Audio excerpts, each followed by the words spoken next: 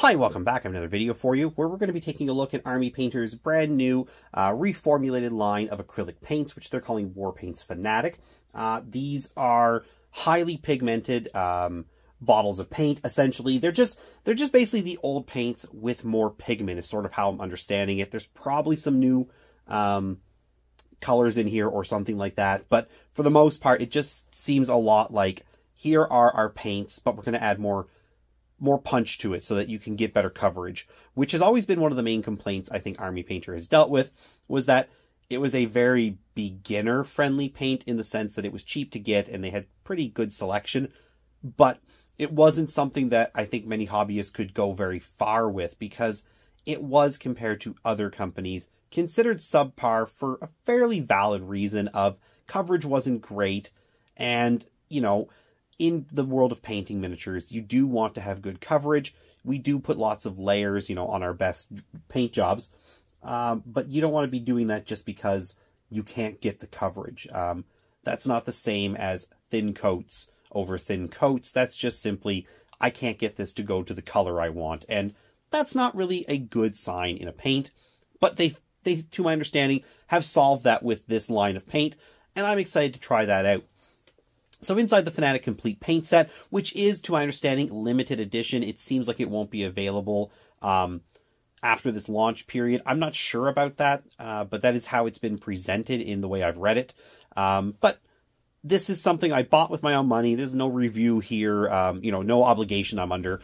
So my review is going to be just straight up my initial thoughts. I haven't had this very long, just a few hours, and I've not been able to do much with it because I've been at work. So I'm just going to give my initial thoughts on the box and its value as presented, and in future videos I'll go through using the actual paint itself and seeing what I can do with it. So you get 216 paints, and of those 162 are acrylics, and then 18 are washes, 18 are metallics, and 18 are what I think they're called effect paints. So you're going to have like different glowing effects. This is where your varnishes are going to be. This is where your oil stains and your rust are going to be. So it's really well split, and it gives you a really nice, easy way to identify what type of paint you're dealing with, which is helpful because when you're reaching just 4 bottles and you have this many to work with, having some subcategories, some distinctions is going to be really helpful in terms of getting the right paint out. This set also comes with a bunch of stickers, which, that's a thing that some people like, some people don't. That's really that's just a thing that's included now almost with everything, I find. So that one there is really down to personal preference if you care about stickers. You also get 4 paint brushes. You get a couple of their triangular grip ones, which are a regiment brush and an insane detail brush, and you also get a small dry brush and one of their black-handled masterclass dry brushes, which I believe is a moderate. So along with all that, you get a paint guide of how to use these in a variety of ways with different types of models. So something really nice to have for a new painter. I'm not sure this is a paint set that a new painter would buy, but even as a long-time painter, I have lots to learn, so I'm definitely going to be taking a look at that book and see what I can get out of it. So I'm going to go pause this for just a second. I'm going to flip the box over. There's a lot going on here, and I don't want to be sort of like juggling this big heavy box here. So just give me one moment, and I'll be right back. So here on the back, you can see this is just basically a different view of the paints, and it's laid out in this like hex grid pattern, and you can see they're all broken into their color, what they're calling flexible triads. And that means that you get 6 colors that have sort of a gradient that start from darker to paler, essentially. It's a really neat idea. I don't know what's up with the name. The idea of a flexible triad is strange to me because a triad is 3 colors, and more than 3 colors is not a triad. But honestly, that's a minor gripe.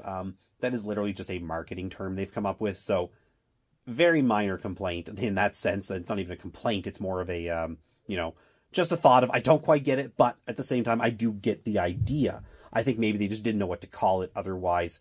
And triads, when it comes to painting, are very popular. So sticking with a term that the community understands and knows probably is where the thought came from. As far as what it does, I do like it. The idea that you have multiple colors that are essentially linked together and designed sort of to be the ones that will look well over top of each other, or look good over top of each other. That's nice because it means I don't have to actually stop and think about it as much. I just know I have 6 colors to pick from, and I can actually layer these the way I want to. That's really nice to me. And you can see there's a huge variety of colors. It looks really cool actually inside once we get to it. All of those colors all popping inside their bottles that you can see. I'm excited to open this up and show that to everybody too. So yeah, 162 acrylics, 18 washes, 18 metallics, and 18 effects. Sorry, 18 effects. You also get the 4 brushes. It says, you know, superior brush feel. Now, when it comes to Army Painter brushes are very much down to the user. Some people like to have, like, they'll deal with like a $1 brush and they'll be super happy with it and they'll get years of painting with it. And then other people want the very expensive, like Kolinsky Sables. Other people just want something kind of cheap. And these are sort of like in the middle. These aren't like super expensive brushes as far as I can tell. I don't think there's anything too special. And I've bought many of these over the years. But they're also not like really cheap either. You know, these aren't like something you'd get at a craft store. These are nice miniature painting brushes. I like Army Painter brushes. I've had many over the years. And I've gone back to them over and over again. I'll get somebody else's brand. And I'm always drawn back to Army Painter. I do like their brushes. I think they're okay quality. Again, this is just going to be down to personal preference, though. Now, some other stuff that's in here that's of note is that there's actually mixing balls in each of these bottles already. That's my understanding. I haven't checked to shake around and see. I think there's 2 per bottle. And you get a bunch of stuff here. Like I said, you get your... they describe a bunch of stuff here. Like your free painting guide. I don't know what this is. I guess that just explains what's in the box. 200 plus paints. I don't know why they didn't just write 216. This is explaining the flexible triad maybe a little bit better than I did, because you can see what it is. And every single bottle will have this and tell you where that paint fits in the triad, or the gradient. And then finally, they just tell you that each bottle also has the practical color naming. That just basically means that the color is going to be like bluey green, or, you know, warm purple or something like that. They'll have their normal, you know, Wargamer paint names. Like all of our paints tend to have weird names when we're buying from these companies. That's just what I'm used to. But these guys have this little more technical naming convention included. I don't know much about it, but I do understand it's something that is actually used, you know, in a more professional naming sense. And that's nice to have for people who actually understand their paint a little bit more than people like me do. That'll probably be quite helpful to those people. And here's an example of what they're showing, the deep greens and how you can use it to make this orc skin. It's quite cool. There's another QR code that it can be used to explain the color triad. And yeah, at this point here, nothing else really to see back here. The sides, there's just like some random pictures and some different legal information, I think. I'm going to pause it again, and I'm going to now get this thing out of the way so we can actually look at the paints. Really quickly, though, I do want to come back to this. I actually took all the paints out because, yeah, this is how it was packed. And this is not me complaining, because I think I understand what the problem is. When I saw this one other time being opened, there were 216 paints standing in here. Just all really tight to each other. And it seemed like that's how they were put in the box. And I don't know if that's what originally was supposed to happen, but I did see a video where it really did feel like that's what was in the box, was just 216 loose paints standing, you know, in formation, essentially. They did add, I think, trays. I think they probably were originally going to ship them just everything put in the box. It was going to be fine until they probably realized that that was not structurally a good idea, because now they're all in these nice, sturdy trays. And if you take those trays away, everything would fit the way I just described in here. With the trays, if you push this in to its spot, you cannot get this closed. And actually what happened when I tried is I actually tore the corners. And I messed the box up, which isn't a big deal. I don't care about the box. I will probably keep the hex grid that's at the bottom just for myself, so I can actually have just a very quick reference guide of these. But the actual box, yeah, I'm pretty sure they did not design it for those sleeves, those trays that the paints are in, and you'll see those in a minute. But I think originally this box was designed for a different packing method. The sleeves were included because of, again, structural issues. They probably had, you know, examples being shipped out to different YouTubers or whoever that were being damaged in the move of, you know, one location to another in the mail. And they probably said, okay, well, we got to put something in there. I don't know if that's what happened, but that's sort of what I think has happened here, because otherwise this box is 0.5 millimeter, you know, or maybe more, too narrow. It needed to be wider ever so slightly so this would fit. And it also had to be wider this way too, because honestly, once you have everything done the way I'm talking about, this closed up, you start putting those trays in, everything bulges out, and that's why it's all torn up. So that's just something that I thought was interesting and I would make note of, because I couldn't actually show you everything in the box because it was, well, it had this like thing. This wasn't even actually folded. That's the other thing too. This wasn't folded, which tells me they decided to just not fold one side and just tuck it in. And so, yeah, it was just kind of a mess. And I decided I would take the paint out and just talk about why, so you understand. So I'm going to pause again and go right down to getting this out of the way and getting all the paints in the spot that we're looking at so we can actually talk about those. Okay, and I'm back. So this is how it looked when I opened the box, other than, you know, the actual sort of half-constructed box that was flapped over it and blocking view. Like I said, there really was no way for me to properly show it off because I was going to have to keep moving that flap out of the way. And it was sort of bulging, like I said, and I was actually worried I was going to wind up sort of pushing this and making part of it slide out the side of the box without realizing. So I thought it was best just to take it out. You still get the same effect, though. This is a lot of paint to open up to, and it looks really good this way. I don't know, there's just something about all these nicely uniformly laid out colors that I really enjoy. Even my wife, I made a community post showing off the box originally, and when I showed her the box, she looked at me, you know, a little exasperated that I had picked up this big box of paints. But then she saw inside and was like, oh, wow, this is really pretty, and she kind of like got distracted. So I do appreciate that you know, this was laid out in a way that really caught her eye too. So it was beneficial, because I feel like for a second that she was concerned about this purchase, but you know, fair enough. That is a lot of paint. But yeah, it's really cool to have this all laid out in front of me now and see it. And I do like the trays that they went with. If they did not have these, again, I feel like it would have fit right.